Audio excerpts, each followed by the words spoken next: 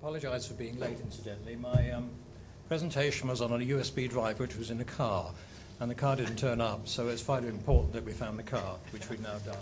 The presentation is actually KDU 8, and the reason it's version 8 is because every time I had a communication from the KDU, we seemed to cut the time down by 5 minutes, and I think it's now at minus 10 minutes, so I won't be too long. And what I'm going to talk about is, to paraphrase the title, is the design of an information system to enhance the situation awareness of emergency decision makers. And I'm going to approach that in the reverse order. So I say a little first about emergency decision making, then I'll try to unpack situation awareness, and finally go on to the design of an information system which is intended to enhance that. So what is emergency decision? When we're talking about emergencies, we're talking here about natural emergencies, and you would have noticed that New Zealand, from where I come, has had quite a few of those recently. We've had the dreadful earthquakes in Christchurch, which killed over 130 people. 2 weeks ago, we had volcanic eruption, and in fact, Auckland, where I work, is built on 40 volcanoes, some of which are said to be dormant. And also, just recently, we've had this last week floods as well in the North Island, New Zealand. So it's said to be a wonderful place to visit. The indication is you don't want to visit too long. Perhaps you don't want to live there either. But it is a lovely place. And the other aspect of emergency decision making, of course, could be terrorists, which we heard a lot about this morning. So why is emergency decision making different? Well, here's some of the reasons. High stress levels, limited time available to make decisions compared with what we normally have. We can muse over things and make the decisions in our own time, not so in these situations. The situation is constantly evolving, continuously.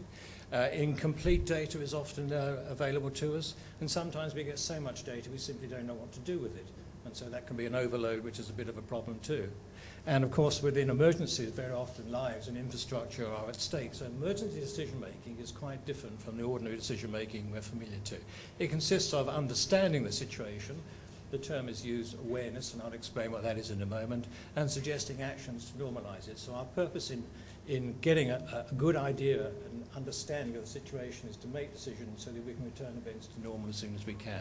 And if any of these things is, this understanding is subnormal, then our actions are likely to be equally poor. So let's just have a look at what situation awareness is. Well, everybody, if we ask the question, what is situation awareness, would probably give the first answer. It's an understanding of what's going on around us. But it's actually more complicated than that. And the understanding of situation awareness, particularly in this context of emergencies, and it was originally applied by Ensley to pilots and flying aircraft, sees situation awareness as at three different levels. First of all, there's perception, where we acquire the data via the senses, usually sight and sound, but not invariably.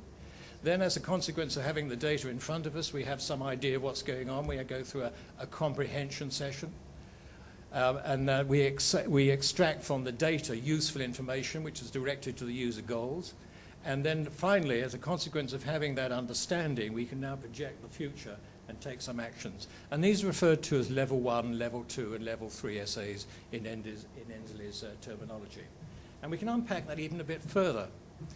We can talk about individual situation awareness, and we define that as the extent to which each individual understands the situation. But of course, emergency managers don't work individually. They work in teams and in groups.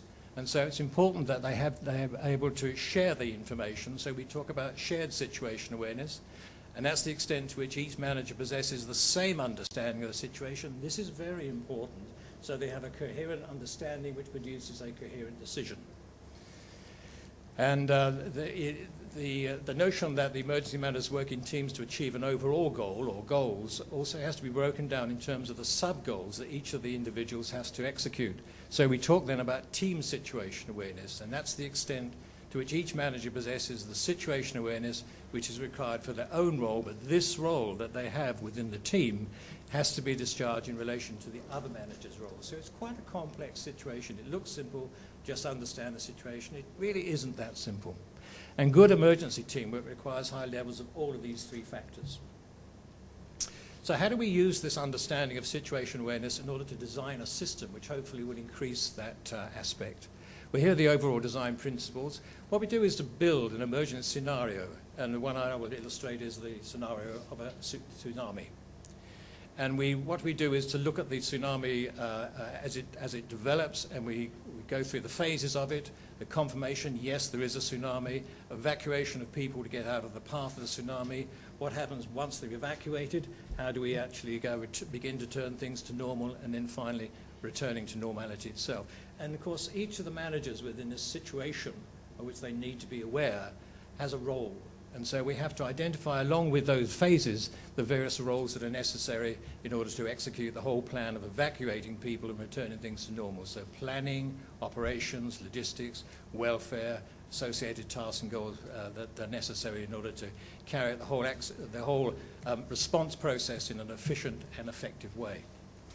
And what we've done in this particular piece of research is we've carried out lots of interviews with expert managers, response managers. We've looked at the two national exercises which we had in New Zealand, one of which is over tsunami and the other was on an earthquake, and various documents associated with that. And we've extracted all the contextualized information which the individuals in the team need to have. And so what we're interested in doing here is to see whether that information can be presented in a usable form and then shared from one manager to another so that everybody is understanding in a shared way the situation.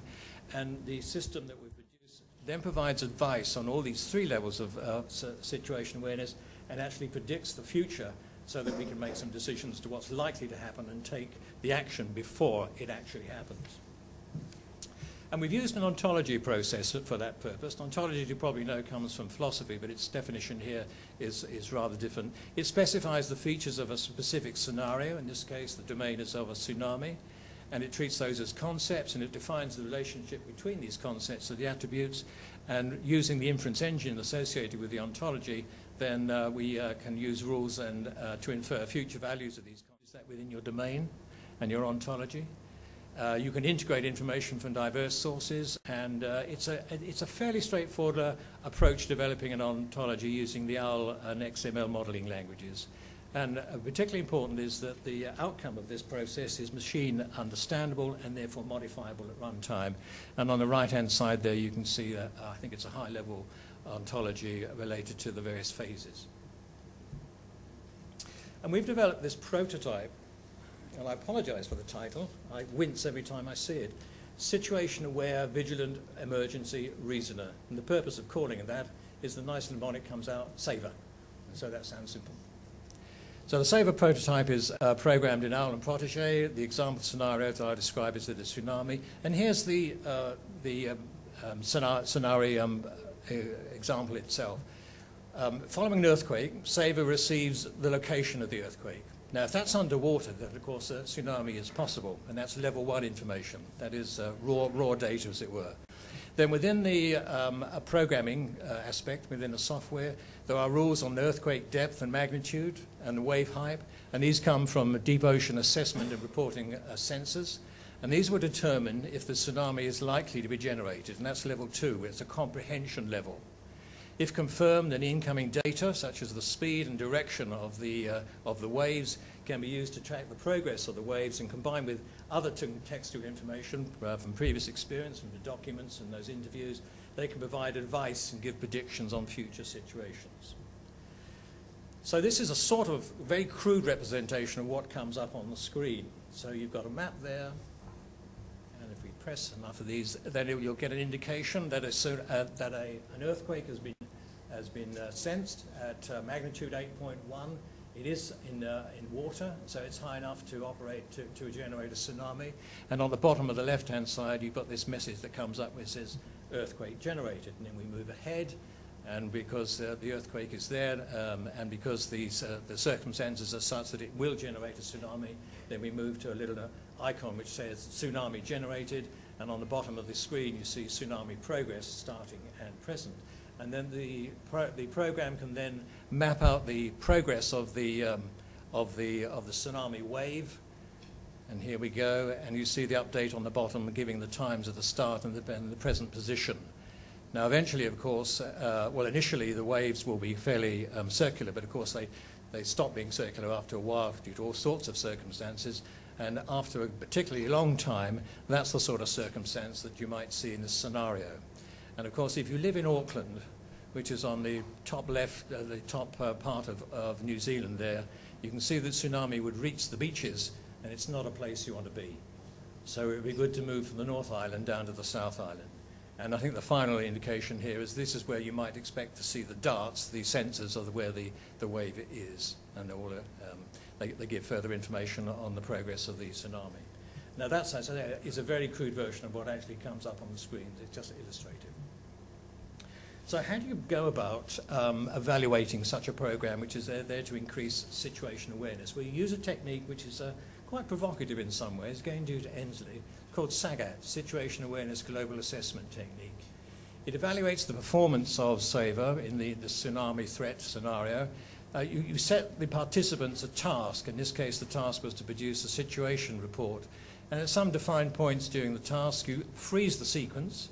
And what you do is ask the participants questions which are relative to the 3 levels of situation awareness, shared situation awareness, and team situation awareness. And you compare these with reality. And the percent correct answer simply measures the extent of the situation awareness, and you do that with people using SAVER and with people not using SAVER, and you make a comparison to see whether the situation awareness has improved. And those people who are not using SAVER are given information, but they are not giving the advice that SAVER gives those people. Here are some of the sample questions. I'll pass across this quite quickly in order to preserve time. The first level questions will be factual ones of just data, the second where the comprehension will begin to come in, and the third will be when you've got the predictions. For example, the last one, if evacuation is necessary, are there special requirements? You know about where the area is. If it was in Auckland, then there will be several hospitals which will be affected by the tsunami, and you will make necessary preparations for evacuating people who are very immobile. So I'll just present some fairly minimal results, so there's a great number of them, just to give you some representative understanding. The red graph there, the red line, is the situation awareness approaching 100% in some cases, with on the bottom scale, the abscissa is the number of people that were involved, 16 managers in this case, and then the blue line is without using SAVER. And although the difference is not great, it's certainly a statistically significant difference which demonstrates that SAVER does increase the situation awareness at all these levels. And here's a summary of the results at the various levels, individual, shared, and team. And again, the p-value will give you confidence that these differences between the with and without SAVER are statistically significant. So let's just summarize the conclusions. SAVER, as the prototype that we've developed, offers proof of concept. Let me not claim too much for this. This is a prototype. It just offers a proof of concept. And it's evidence that the ontology approach to situation awareness-oriented design produces a decision support system, and that's extremely important. It's not taking away the decisions from the managers, it's just supporting their decisions. And it improves SA at all of these levels. The intuitive observation that providing factual data and then contextual information advice improves individual SA is confirmed. I mean, it is intuitive, isn't it? Because if I ask you what is 3 plus 3, and then tell you that the answer is 6, and then ask you again what is the answer, you would know exactly what it was. So what is being proven here, what is being validated, is the implementation, not so much the theory part. How does it work? Well, we believe that the situation awareness and more work is necessary to be done here. Focuses managers' attention, it provides prompts and reminders, and because the information and advice is coming to you in a proactive, delivered way, it reduces the workload and pressure. You don't have to decide upon these things for yourselves. You can get the information and then make your decisions. We've demonstrated that the prototype can draw inferences, and that's extremely important to get to the level 3 SA. And sharing the same situation projection helps managers develop a common understanding. So it all seems to work extremely well in the prototype. Future work, the experiments that we've carried out would be sufficient for a PhD student to get his PhD, and that's what has happened in this case. Then we have to recognize that we need to apply the extra tests, and using a real situation would be extremely useful to do. Using real data from a real tsunami type threat. We would like to study all sorts of implementation issues. I just gave you one screen which demonstrated a display, but the use of mobile devices and touch screens and using cloud information as well, I think will be extremely important to development of the whole process. What you get from the advice is one suggestion. There might be several which will be alternatives, so option awareness is another aspect.